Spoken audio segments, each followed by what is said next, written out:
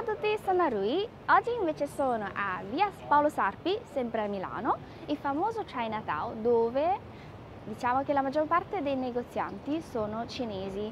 Qua se volete mangiare oppure fare shopping è proprio il posto ideale, anche perché tutta la via ormai è una zona pedonale, quindi potete passare una bellissima giornata qui. Allora io oggi vorrei iniziare a fare colazione qui in Chinatown e facendovi vedere un po' di posti diversi per poter consumare i vostri tre pasti, forse anche degli spuntini. Ora possiamo andare, sono le 9:20, possiamo intanto cominciare a cercare un posto dove mangiare la colazione. Andiamo! Ormai in questa via, la lingua ufficiale è in cinese, poi ci sono sempre le traduzioni anche dell'italiano sotto, però la maggior parte dei negozi che vedete sono gestiti anche dalla comunità asiatica, dalla comunità cinese, infatti sono tutti in cinese, tutti i nomi dei negozi. Allora, in realtà qualsiasi ristorante cinese che trovate qui in Chinatown è originale, quindi potete stare tranquilli, scegliete il posto che a voi piace di più anche dall'aspetto. L'unica cosa che magari c'è da sapere prima, dovete capire quale è la tipologia di cucina cinese che vi piace. Se avete visto dei miei video precedenti sapete che in realtà la cucina cinese è molto vasta e ogni cucina è differente, tipo la cucina di Sichuan o di Hunan è piccantissimo, sono piccantissimi, per una che non piace piccante ovviamente non sono i posti adatti a voi. Purtroppo per capire che tipologia di ristoranti sono dovete un po' studiare, sapere un po' prima, ecco, dovete basare un po' sulle vostre conoscenze. Per dire, neanche una cinese riesce a capire subito che tipo di cucina si tratta se non ha mai avuto l'esperienza prima. Invece per trovare un posto dove fanno colazione la cosa è già abbastanza semplice, potete andare avanti alle 9 della mattina, se c'è un posto aperto allora loro fanno anche colazione. Proseguiamo. Già questo posto è un posto abbastanza famoso qua in Chinatown per fare colazione, ma oggi vado da un'altra parte.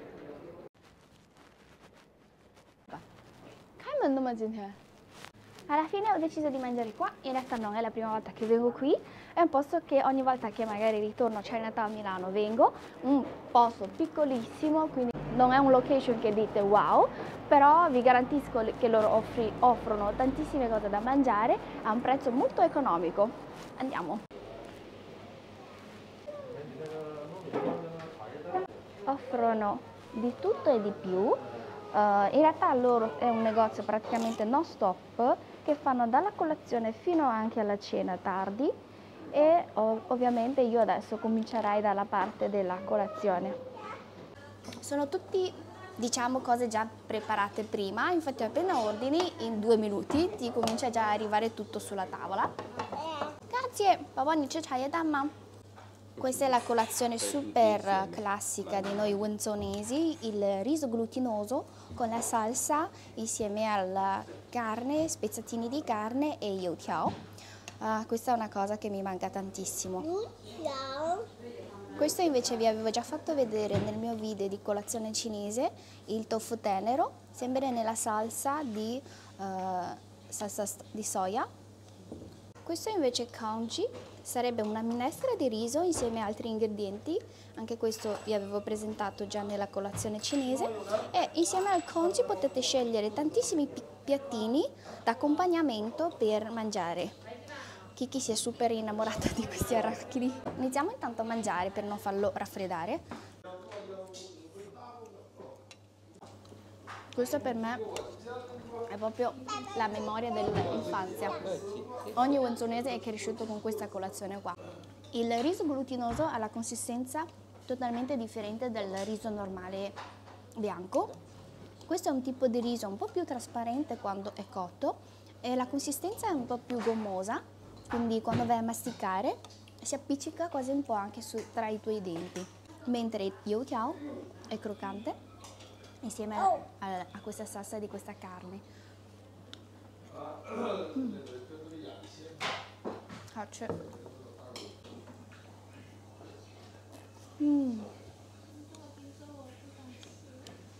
好吃。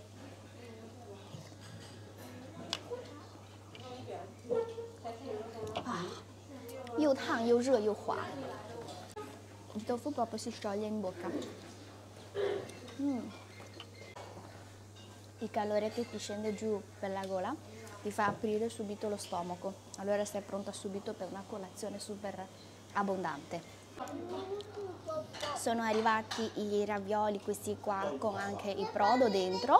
Io ho scelto di assaggiare quelli di agnello perché lì da me in Veneto non si trovano. Dovete fare attenzione prima di mangiarlo perché qua dentro è tutto brodo, quindi se lo metti subito in bocca scotta da morire.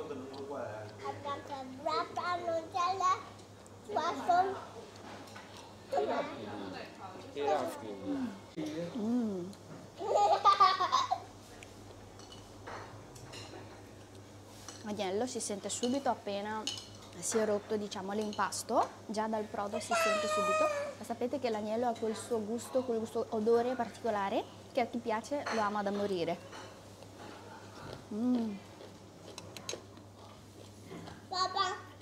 Buono, bello caldo e bollente.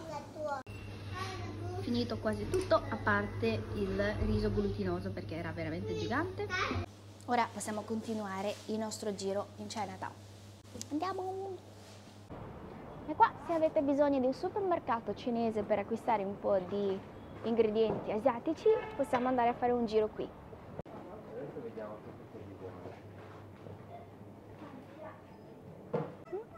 C'è qualsiasi cosa che voi avete bisogno, soprattutto di snack. Da questa parte invece ci sono delle cose fresche, del tofu, germogli di soia, uova di quaglie, frutta e verdura, immancabile riso per noi cinesi. Qua sono gli ingredienti invece dalla salsa di soia, polvere di pollo e qualsiasi altra cosa che avrete bisogno, qualsiasi tipologia di salsa. Ovviamente noi ci fermiamo intanto a prendere i snack. Questi sono una delle cose che mangiano di più i cinesi, sono semi di girasole. Quando guardiamo TV mangiamo sempre questo. E voi questo qua, pochi in bianco? Qual è quello classico? Questo è cioccolato? Amore, vuoi questo cioccolato qua? Sì. Tieni. Questo per la Kiki. Prendiamo anche delle prugne marinate, essiccate, non so come vengono chiamate. Queste sono aspre e dolce. Adoro le cose super aspre. Qua ci sono delle cose già meno del reparto snack. Qua ad esempio ci sono tutti i tipi di tè oppure anche erbe cinesi. Ho trovato il matcha. Okay.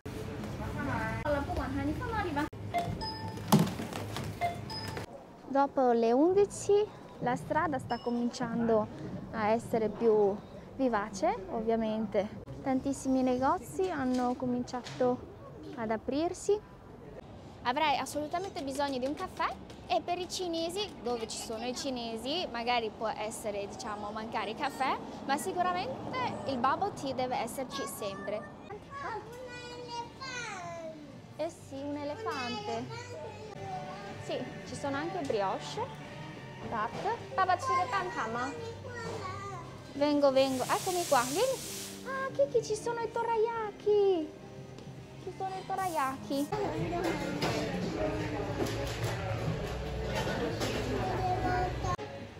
Wow, le torte sono bellissime. Queste sono 1000, vengono chiamati 1000 livelli, 1000 crepe. Roll cake mango, ma che carino. Ma sono pienissima. 我可以在这里点单吗？有咖啡吗？ Posto davvero carino. La torta, che carina, è tanto carina. Allora, in realtà abbiamo appena finito di fare una colazione abbondantissima, anche se abbiamo camminato un pochettino, ma sono ancora piena, ma l'ho presa perché è davvero tanto bella. Tu hai preso torayaki? Posso vedere? 你把脸拿走。Dorayaki di Kiki， vabbè，等一下我给他的脸打码就好了。Ah, il mio macchiato. Non ho preso bubble tea perché sono davvero piena. Di solito i bubble tea ti riempie tantissimo perché è un bel bicchiere enorme. Ti posso aprire io? Stai un po' fuori. Ok, Kayla. Vabbè, vuole essere vicino a me.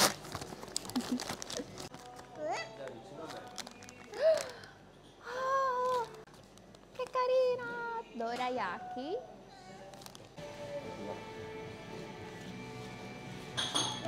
Facciamo una di piccolina. All'interno di dorayaki e anko.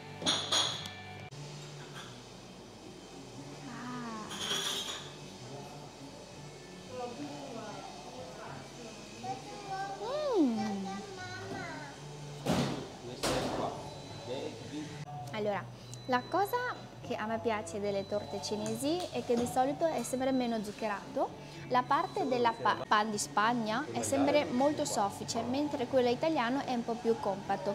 Quindi con la panna insieme a questo tipo di pan di Spagna è come se fosse mangiare una nuvola, molto morbida. In mezzo poi c'è la fragola che è leggermente aspro. Una combinazione di dolce che non è tanto dolce, che a me piace. Se fosse troppo dolce non riuscirei a mangiare. Hayachima papà. Qui c'è una luce perfetta, mi ha fatto sembrare molto più bella. Magari se tutti gli altri ristoranti che sono passata fossero così, con questa luce qua.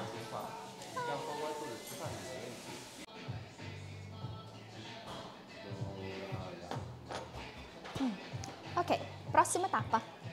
Questo negozio è carinissimo, è un supermercato bar insieme Milan Holiday, fuori ha anche un suo giardino, così.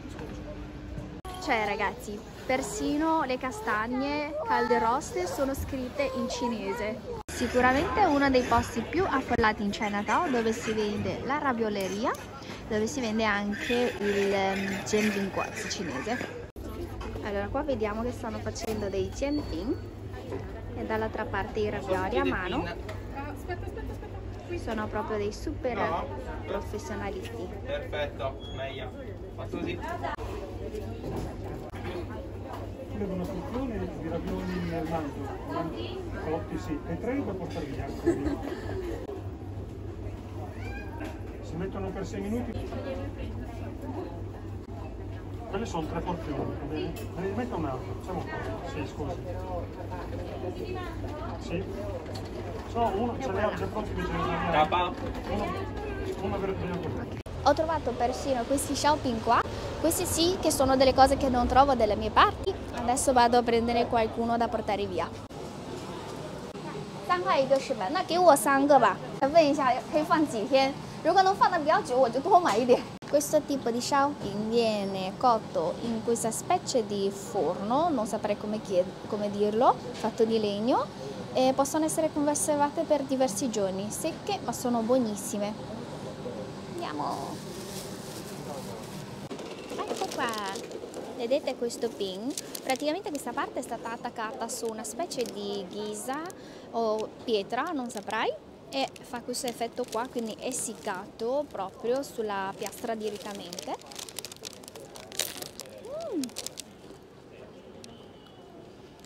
Infatti secondo me viene cotta direttamente senza olio, non è per niente unto, è tutto molto secco, molto profumato. All'interno invece c'è questa verdura essiccata marinata che viene chiamata meiganzai. Poi ci sono anche dei semi di sesamo, io l'adoro, quando lo vedo lo prendo assolutamente. Più grande della mia faccia. Questo invece è uno dei negozi che secondo me, a mio avviso, più particolare della via di Chinatown. Loro vendono delle cose proprio molto orientale, cioè proprio molto di stile. Sono delle cose molto belle, ma sicuramente non sono facili da interpretare, quindi questo lascio voi, se qualcuno conosce magari nel campo dell'arte, allora potete passare di qua a dare un'occhiata.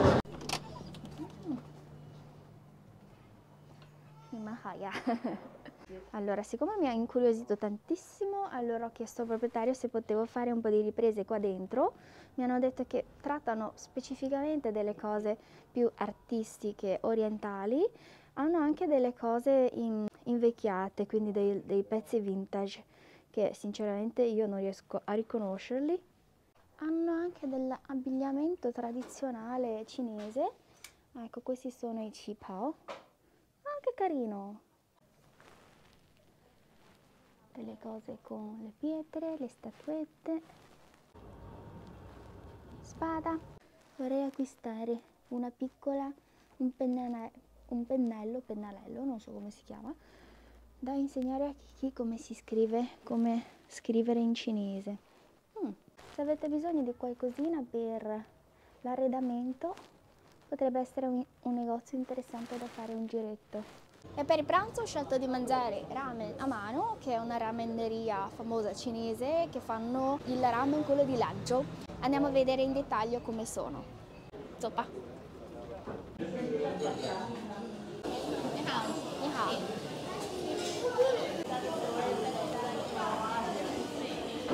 Sì, sì.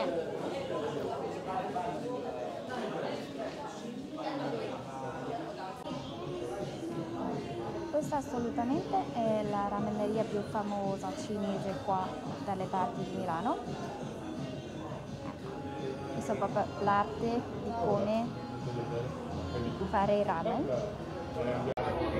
Sono intanto arrivati i nostri antipasti. Assaggiamo intanto gli antipasti. Queste sono le rape bianche marinate, sono buonissime, le faccio anche io spesso a casa. Si trovano un po' ovunque, sia dai ristoranti cinesi, giapponesi, anche coreani. Di solito loro lo accompagnano al pollo fritto. Il cetriolo invece è un po' piccantino, il cetriolo battuto. Le alghe, queste sono le alghe che vi ho fatto vedere nell'altro video, le alghe quelle grandi e grossi, quelle cinesi che usiamo spesso. Infatti a parte saltarlo in padella si può fare anche da antipasto freddo. Ho la salsa di olio di sesamo, buono.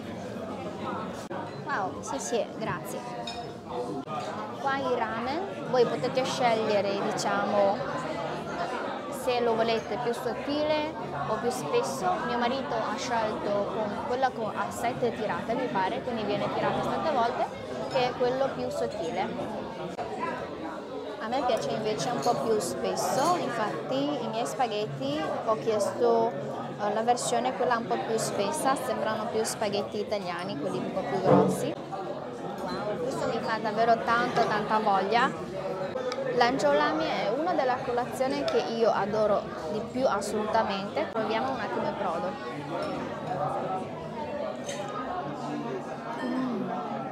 Bello caldo.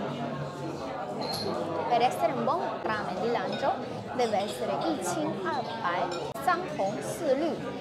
Quindi sarebbe, qua non l'ho fatto mettere piccante perché anche qui chi assaggia il nostro ramen, ma doveva essere, diciamo, con brodo bianco, cipollotto verde, la parte del piccante, salsa piccante rosso, e la zuppa deve essere bianco trasparente.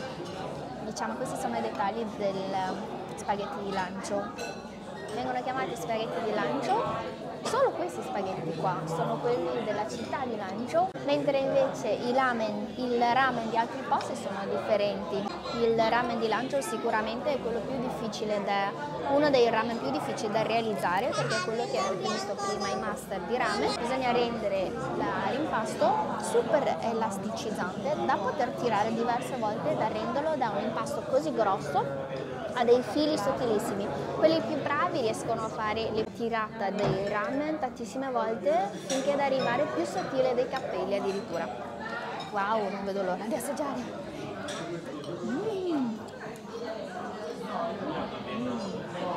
Proprio questa sensazione di ramen, di avere gli spaghetti che sembrano elastici e sono ancora, vedete come sono? Quanto vuoi?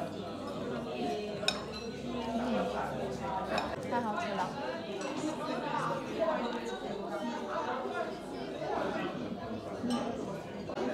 Il manzo non c'è nel ramen invece sono così, tagliate a fettine molto sottili, vengono brasate prima in rotole e poi vengono tagliate a fettine da mettere poi sopra alla pasta.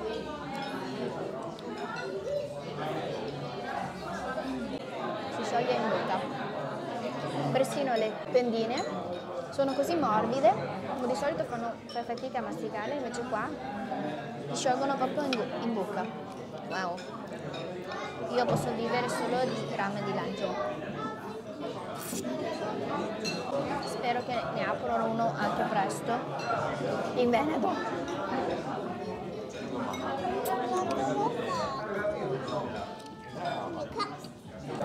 Assaggio anche questi qua, che sono quelli che ha ordinato mio marito, sono più sottili dei miei.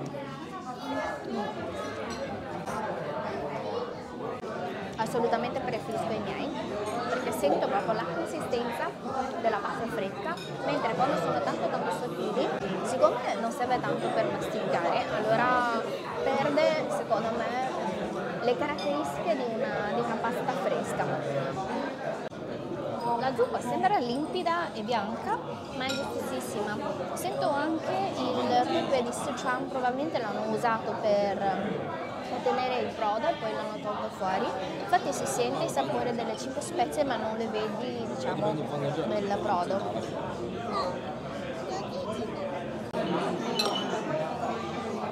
Mangiato, soddisfatto, sono pienissima. Ho finito tutto, è rimasto un po' di brodo. Bevendo sulle brodo un po' salato, allora non riesco più a finire, però super soddisfatta.